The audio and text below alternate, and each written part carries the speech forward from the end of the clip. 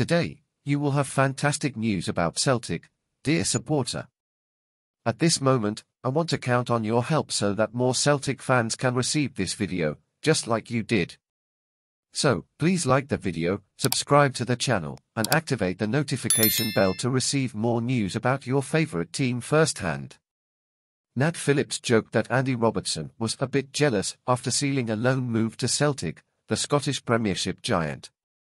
Robertson, a Glasgow native, was on the boys' radar as a youth but was later released by the Scottish Giants due to concerns about his height.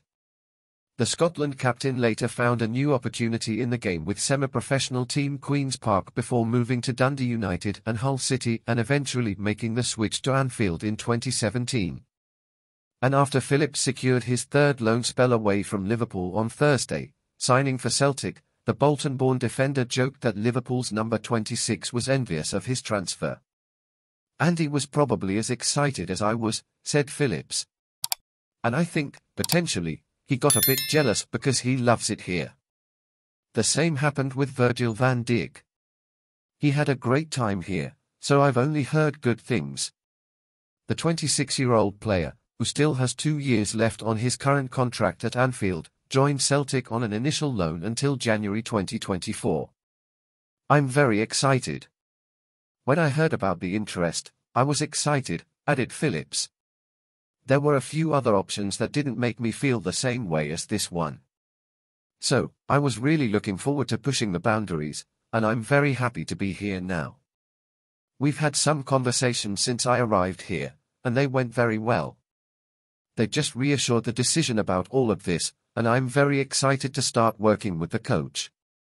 It's the club's history. It's such a big club, the club's aspirations, the level it competes at. The fact that they are in the Champions League this year and the club's mentality. They want to be winners in everything they do. I'm very excited. Obviously, I've seen Celtic compete in the competition over the years. But hearing the stories of Champions League nights here.